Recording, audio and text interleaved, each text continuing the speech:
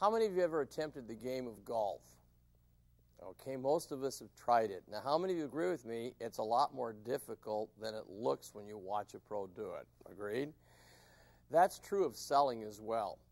Many people that are new in sales come into this business with lots of excitement, enthusiasm, but they aren't aware that they must master certain fundamentals. You see, a good golf swing begins with 4 basic fundamentals. And selling, we have 7 fundamentals. And this program is designed to, in essence, give you an overview as well as in-depth knowledge on these 7 fundamentals. Now, the first fundamental is called prospecting. And prospecting is finding the right people to get involved in your product. And in finding them, you must decide your own technique of prospecting. Is it going to be telephone, in person? Is it going to be a combination of direct mail, then followed up with a call? The first thing you must realize is if you see more people, your income will go up in selling. And there's a proven graph that I can show you with almost any company that if you increase your contacts and the proper follow-up, you're going to build much more productivity in the following months. The second fundamental is called the original contact. The initial impression you make when you first meet a person. And we're also going to learn that people judge you rapidly today. They judge you first verbally as to how you greet them in the beginning, then visually how you come across, how you look. So we're going to work on developing a good original contact. Your next fundamental is called qualification. Qualification. This is finding out who is the qualified decision maker. Do they have the capacity financially to say yes to the opportunity or the product or service? And qualification is a lost art.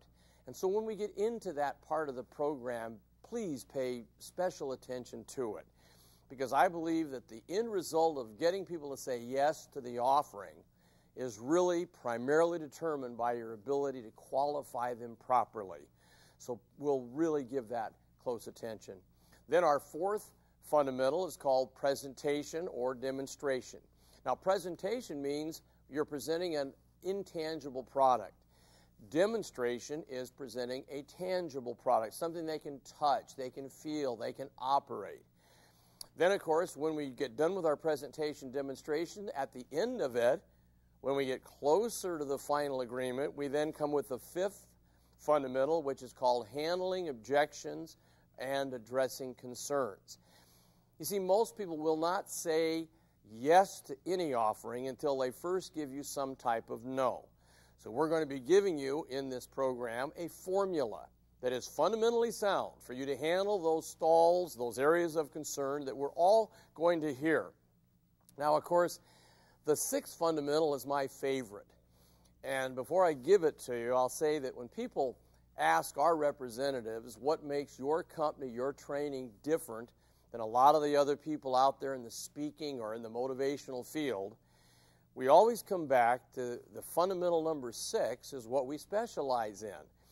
Fundamental number 6 is the true art form. It's the most important of all the 7 fundamentals, because without a mastery of number 6, there can't be high revenue generated for you, your family, and your company.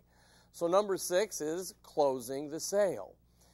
Finding your own wonderful way to help them give you the final agreement, give you the commitment, and of course financially say, I'm taking the product, I'm exchanging my money, my resources for all the wonderful benefits that you're going to give me with your product or service. Now, many people have a tendency to feel, well, when I get done with number 6, then my job is over. I've closed the sale. No, your job isn't over. We're going to learn to master step number 7. You see, because the 7th fundamental is how you're really going to build that long-term business. Now, you remember on an earlier program, I mentioned that you've got to make a commitment of time and effort, almost fanatic time and effort to build momentum, to build the business to where you get to step 7, where most of it is getting referrals. You see, if you know how to ask properly, if you know the steps in getting referrals, every happy client will end up being 2, 3, 4, 5, 10 more that you will be able to serve. Now, as we go over those 7 fundamentals, there's a concept I want you to be aware of. I call it the SPR PDR formula. Now, again, SPR PDR. See, the S is going to stand for stimulus. And I'd like all of you to say the word stimulus. Everything a person says to you, in essence, is a stimulus, all right? Skip the P for right now and go to the R, which stands for response. So every time they give us the S, we must come up with the right what? Response. Response. Now, the P stands for pause.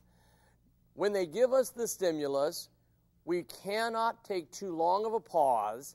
We must come up with the right response. That's called the stimulus pause response part of the program.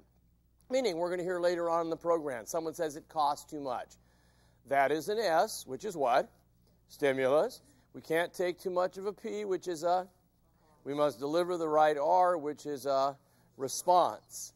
Now, how do you develop all the right responses to every stimulus?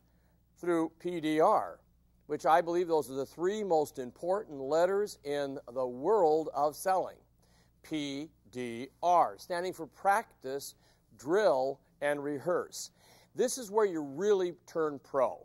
When you commit a time every day, every week, where you're going to do PDR sessions, meaning I'm going to learn every response to every stimulus my buyer can give me, but I'm going to have to do it through at the table with my books, practicing, drilling, and rehearsing. Because if you PDR, you'll have all the right R's with any S they give you, and that's when you're at the top of your game in this wonderful field called selling.